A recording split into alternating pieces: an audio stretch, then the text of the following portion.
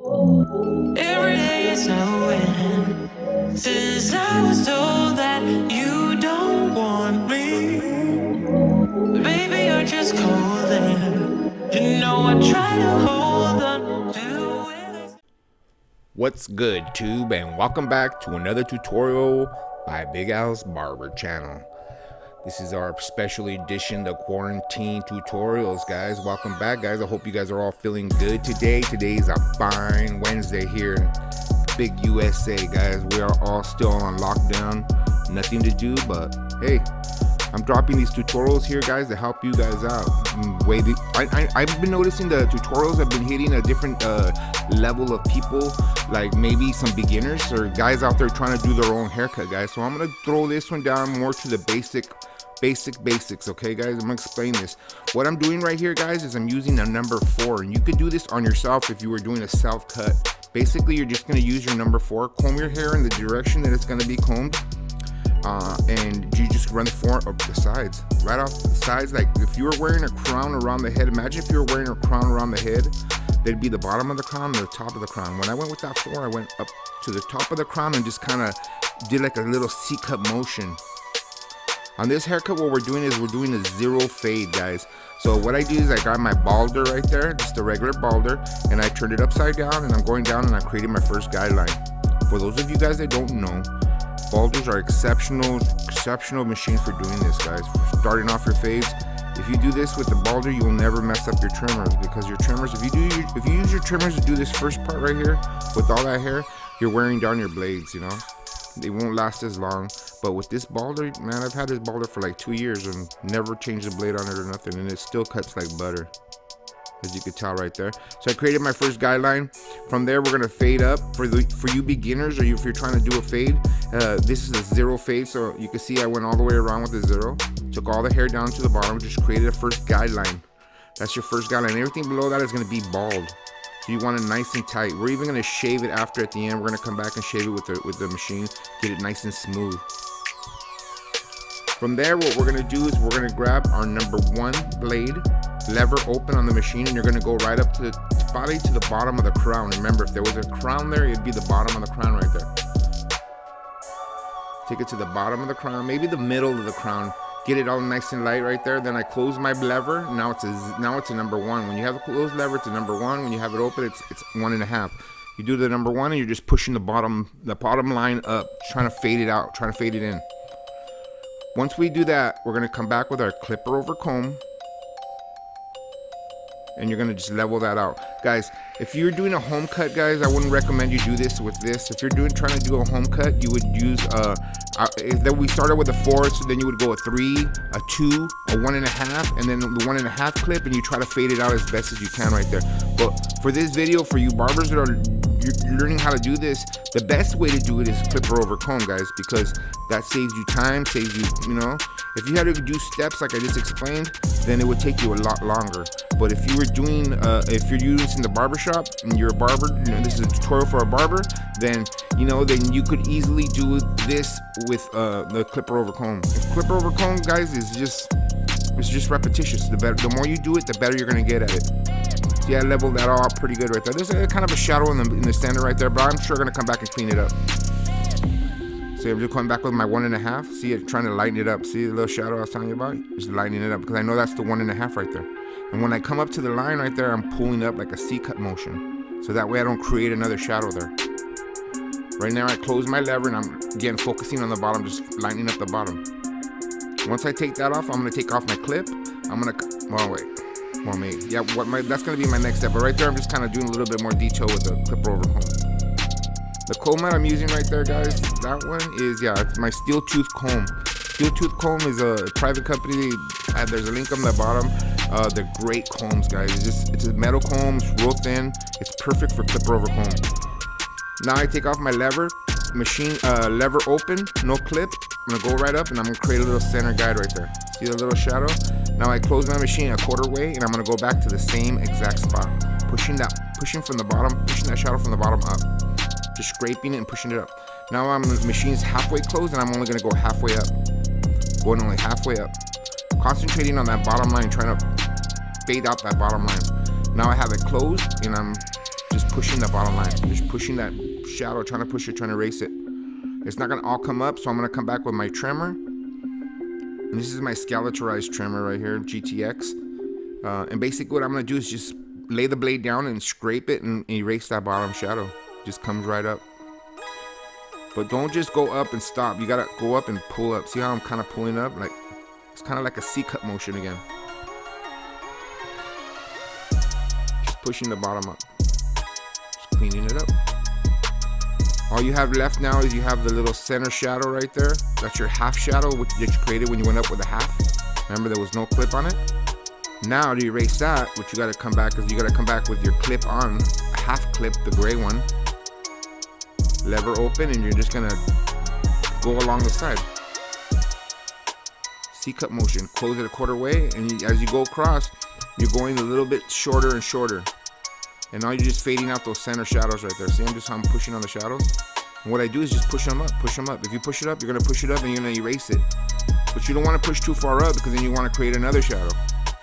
So it's all about just repetitious, guys. This is so repetitious. For you guys out there trying to do this on yourselves, this is a difficult haircut, guys. But you know, if you follow these steps, and if you can follow those steps and do it on yourself, or if you have somebody who could do it for you, then it's possible also. For you barbers that are out there and you're wondering why I'm talking to self-cuts right now, is because right now I think there's a necessity for self-cuts, and that's going to be a video I'm going to be coming out within the next couple of days, guys. I'm going to show you guys how to do your own haircut on yourself. On yourself. Now I'm not going to do myself, but my son's going to do his own hair, and I'm going to demonstrate how he should do it, and we're going to walk through it, and I think it's going to be a great video for anybody out there that needs help right now cutting their own hair. So right there, guys, I'm going up with a number 1, lever open, and I'm just creating another guide. That's my first guide. First I went with the 4, remember, we already went with the 4 earlier. So it's a 4, and then I went up with a number 1, with another 1.5. Man, that sucks. My camera didn't focus right here. It's focused on the back. If you notice the back screen, how clear it is, it's focused on the back screen and not the what I'm cutting right here. So what I'm doing right there, basically, guys, is I'm using my steel tooth comb again, and I'm just leveling it all out, guys. I'm going from the 1.5 to the number 4. If you guys didn't do this, if you guys wanted to do this on yourselves, then I would recommend you do steps. So you would go 4, you go 3, then 2, and then 1.5, and it just blend right out. But right here for barber's sake, where you are doing clipper over comb, so we're blending it all out. I can tell right there, pretty much blended out. So now I'm gonna come back with my 1.5 again with the lever open, and I'm just gonna push that little center shadow out of the way right there. Oh, this is horrible, man. Can't believe this happened to this video. So what I did right there is I'm coming back, lever open, no clip on there. It's a half, guys. I created a guide. You can see I created a guide right down the middle. It looks horrible right now, but it's gonna get better. And I'm pushing the shadow from the bottom up. I'm pushing from that bottom initial guideline. I'm pushing it up, as you can see. As I'm going across, I'm closing my lever, and I'm just pushing the shadow up. That sucked. It came out blurry because this is a good shot right here too. But you can imagine it. Now I have the lever closed, and I'm pushing it up. As you can see, that the shadow didn't completely come off. So now I'm gonna come back with my trimmer again, and I'm just gonna push it to the middle. As I come to the middle, I kind of C-cup it, pull up, pull up. You don't just go in there and leave it there. You gotta pull up. Well, I hope the next shot doesn't look like this, guys. So how's everybody handling this quarantine, guys? Let me know in the comments. I want to hear some people's stories. What are you guys doing to pass the time off? Right here, guys, you have that center shadow right there. As you can see, it's dark in the middle. All I'm doing is raking that center shadow with the half clip, lever open. Now I close my clip quarter way. Now I'm going through that same thing, same motions all the way across. As I can see, you can see it lightens up towards the middle. Still blurry, but it lightens up. And then now I have it machine probably closed, so now I'm just fading it out, pushing it out. I can still see kind of a shadow up towards the top right there, but I'm sure I'm gonna come back and clean it up. But this is the same concept, guys. This is a fade, 0 fade. You know, this fade right here probably took me about 25 minutes. This young good-looking gentleman right here is actually our sweeper at our shop. You know, he's he's been our customer for a long time. My good buddy Josh, I want to give him a shout out. What's up, Josh? Hope you're staying home and being a good boy, dude. Yeah, so right here we're doing again number 1 one and a half, and we're just creating a guideline going up to the middle, guys. See, I comb it in the direction it goes, and from there I'm just gonna clipper over comb it.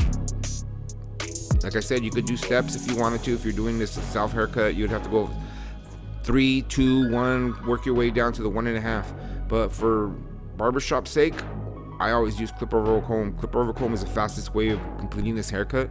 And as you guys know, time is money. So if you want to make a lot of money, then you got to get fast, guys. And the way you get fast is just experience, just repetitious. You know, the more haircuts you do, the faster you're gonna get.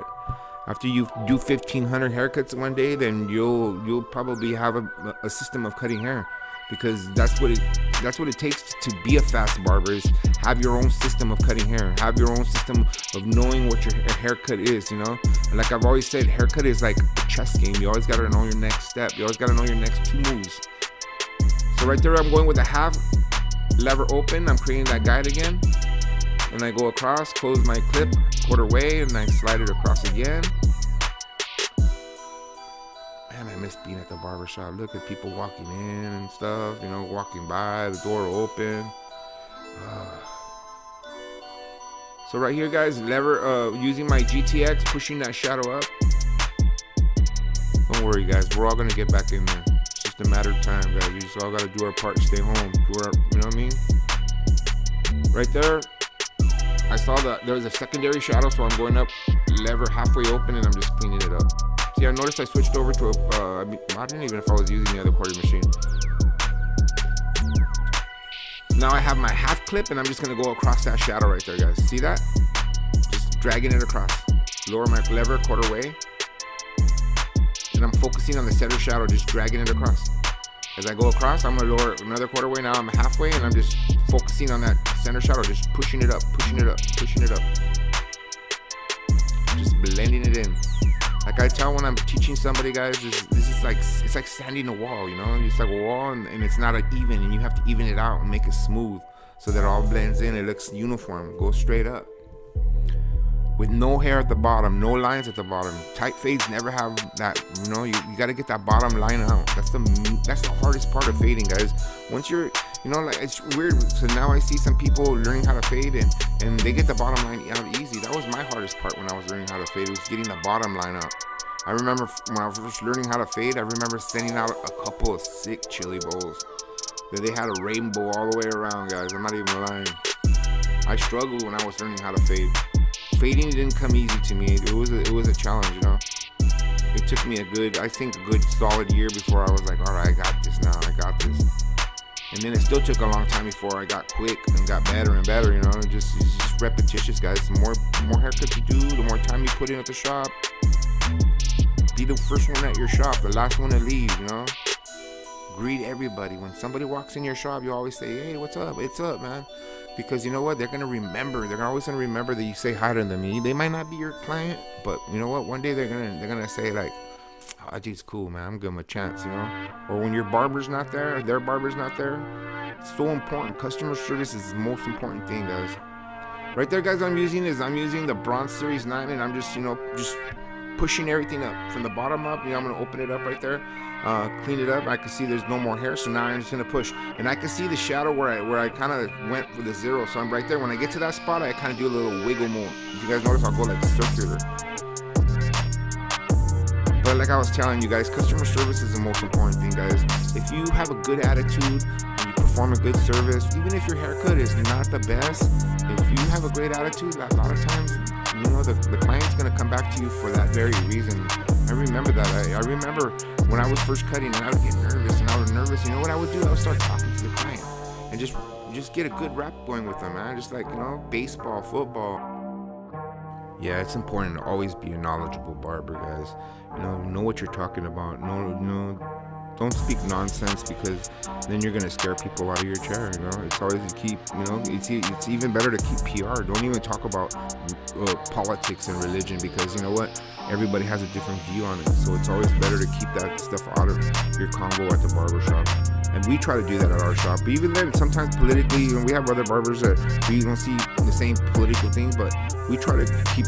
Sometimes we go at it though, but at our shop, because you know my boys, we get along good. You know, my shop, it's we have a super chill atmosphere.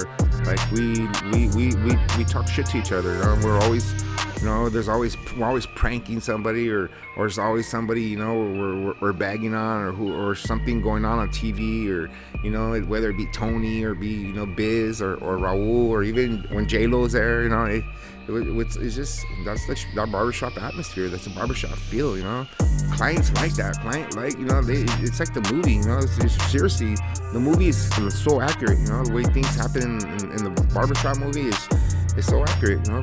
Everybody's always talking crap, or you know, or sometimes we're listening to music, and you know, in my shop we listen to a lot of music. I like to put a lot of music on. My music of choice is reggae. Alright guys, right there what I'm doing is we're gonna start cutting the top. The top we're just gonna take off a little bit. If you notice right there, I took off maybe like ½ an inch. Created my first guideline down the middle. I'm just going towards the back. I'm gonna come back.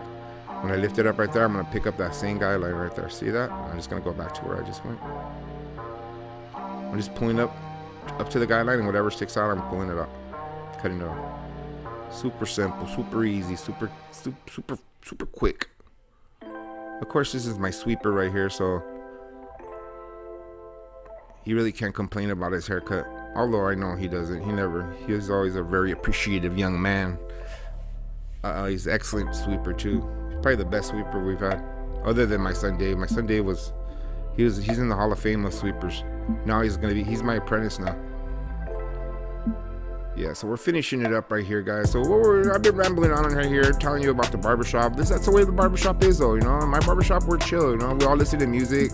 We all like different types of music too. But usually, I control the radio at my shop. I'll let them put on music, but they never try to. My guys at my shop, they like the movies. They want to be watching movies all day long. Like lately, that's all we do is watch movies or TV shows or stuff like that. Or they get into a TV show and. You know, but once in a while, like when it gets around 4 or 5, you know, when it gets 5 o'clock, 4 o'clock, I'll try to sneak in my radio, especially on Fridays and Saturdays. I'll put on some music, and you know, we'll either listen to rap music, or we'll put on the radio current music, or I like to listen to reggae, Cali reggae. So you know, like Revolution, stuff like that. Stick Figure, those are all my kind of groups. That's the kind of music I like to listen to. Yeah, but my barbershop is super chill. Man, I kinda miss it right now. Really miss going to work. 3 weeks. Today's 22 days for me, guys. 22 days that I've been off already. So right there, I'm just kind of combing his hair back. I already cut it. I cut it from the front to the back, and then what I did is I checkered it, cut from side to side like I always do. Make sure everything's nice and level. And right here, what I'm just gonna do is I'm gonna blow dry his hair on top.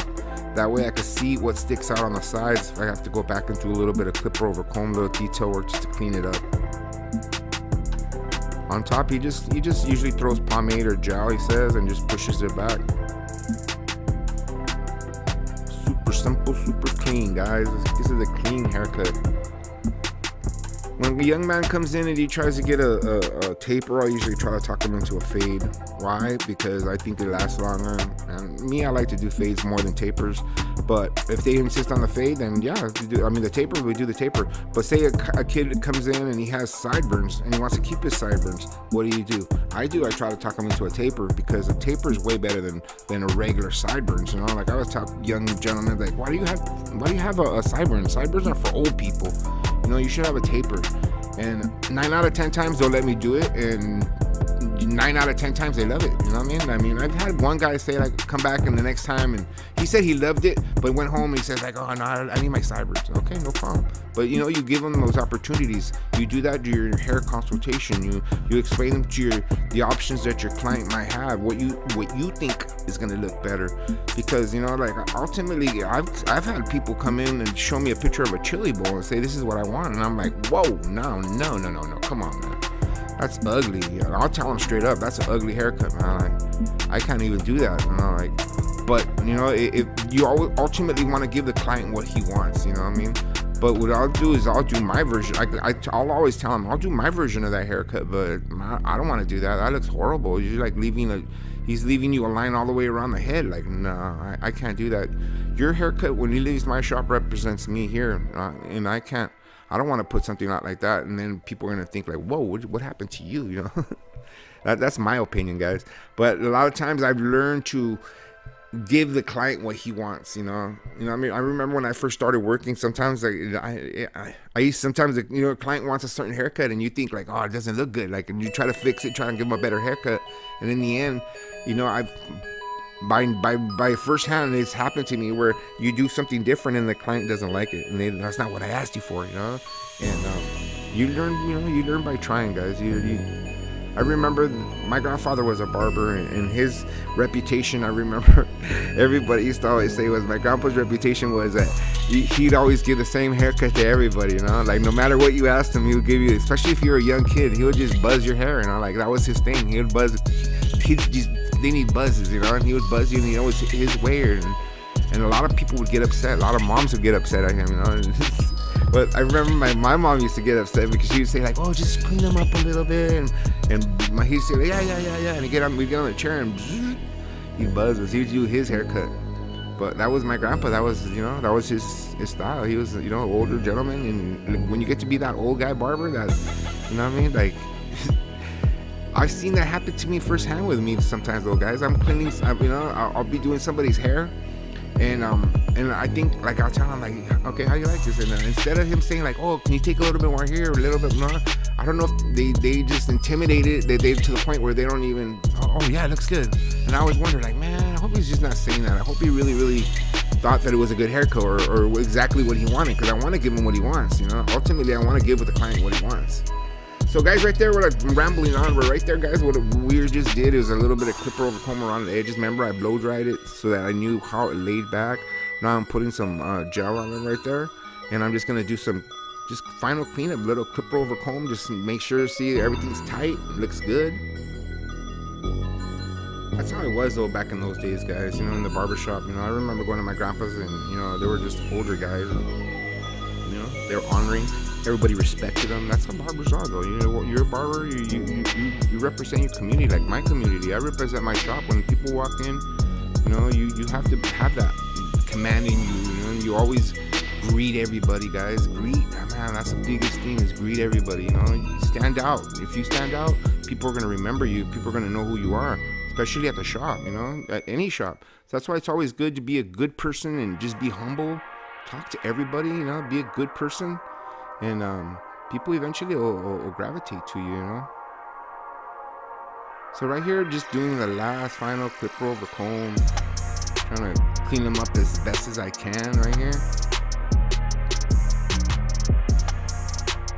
So tell me, guys, how much do you guys miss the barbershop too, or is it just me? Because I know I'm missing my shop a lot right now.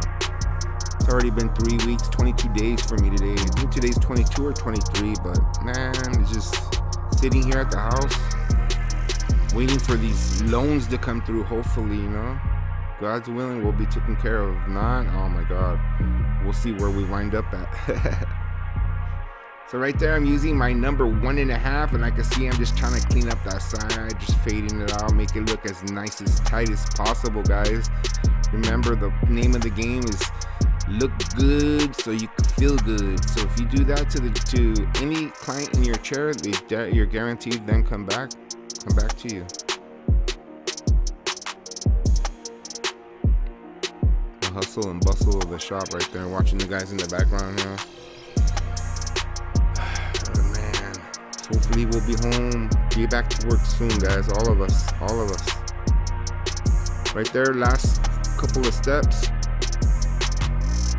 Right there, just cleaning up his neck to finish off his haircut, guys. That's it for this video, guys. I hope you guys are staying home. I hope you guys are being safe. I hope you guys are doing the right thing. Make sure you guys follow up. If you guys need to file unemployment, make sure you guys do it.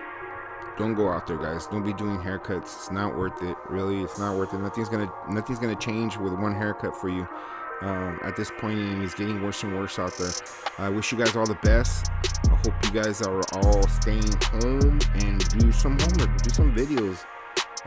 Remember, I have another vlog channel on my other YouTube channel called Big Al and Lisa Marie Vlogs. We are vlogging every day, and I'm dropping mad recipes over there, guys. If you guys want to learn how to cook from Big Al, you guys want to see what I'm up to, go on my other channel, guys. But with that being said, God bless, stay home, and I'll see you guys mañana.